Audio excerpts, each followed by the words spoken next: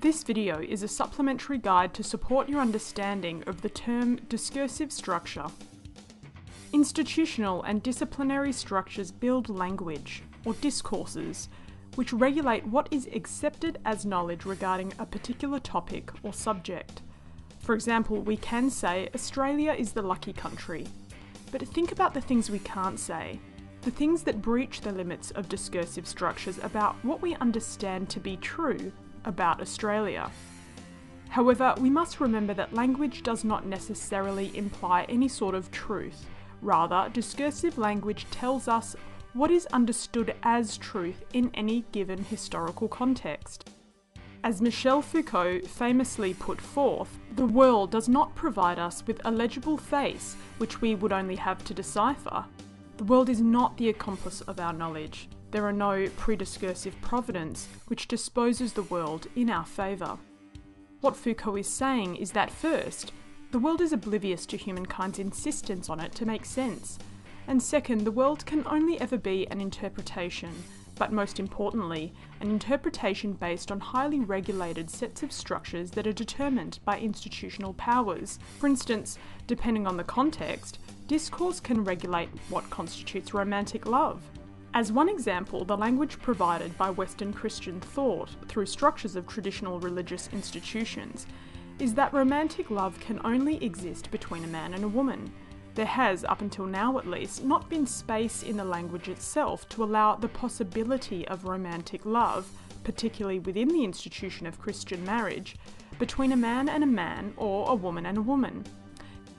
Here we see not necessarily a reflection of the world, but a human-made structure trying to impose limits on the world in order to make that world make sense and make that world knowable, particularly in ways that uphold traditional power relations between the institutions and the subjects beholden to it. However, discourses become discursive structures in their interconnection with other discourses, or what we call a discursive structure. A discursive construct or structure, as articulated by Michel Foucault in The Archaeology of Knowledge, is the locus at which various discourses about a particular cultural subject or artifact meet and come together. For example, when Christian discourse on marriage comes together with legal discourse constructed by the ruling government, then we see a discursive construct that is upheld within itself, and so that it looks like the truth. Discursive structures are therefore self-perpetuating and reifying. They are the things that look natural, but on closer examination, only appear that way because they are supported by other discourses that resonate. Therefore, discourses do not work alone, but are regulated in relation to other discourses, forming a complex web of practices. Thus, discourse itself is highly regulated and has its own internal rules because they are based in human-made structures and human-made knowledges which constantly shift and change according to investments of power. For example, new discourses are now providing new language with which to talk about marriage and romantic love between same-sex partners. The academic discourse, for example, gives language that structures new ways to think about things. Again, this does not claim a truth, only a challenging set of beliefs that create dissonance with the dominant construct.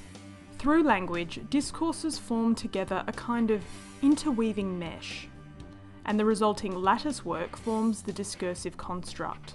Thus, the discursive nature of knowledge imposes limits of what is sayable about a subject or artifact. In his book Madness and Civilization, Foucault took the madman as a case study that illustrates the way in which institutional discourses build discursive constructs.